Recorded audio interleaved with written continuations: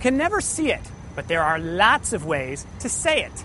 Bad breath, morning breath, cigarette breath, dog breath, coffee breath, or the technical definition, halitosis. Determining whether you have bad breath is more a test of how well you read the social cues of others. Sure. So these are the prizes. Any comments or feedback on the presentation?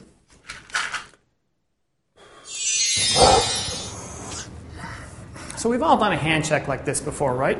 But other than a false sense of security, and maybe a hand that kind of smells, what's it prove? Not much. But what we do know is you are what you eat. The food you eat is absorbed into the bloodstream, gets transferred to your lungs, then out of your mouth when you breathe.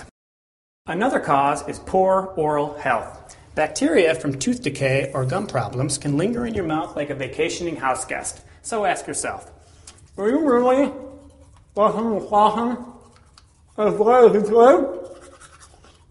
I really doing that regularly as well in the battle against halitosis. Speaking of bacteria, your tongue can be a magnet for unpleasant germs and smells. Don't forget it when you're brushing.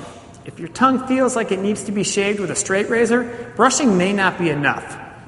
Get a tongue cleaner and scrape it clean. You might even get a free one when you go to the dentist. And this may seem obvious, but do tobacco? No. You're welcome.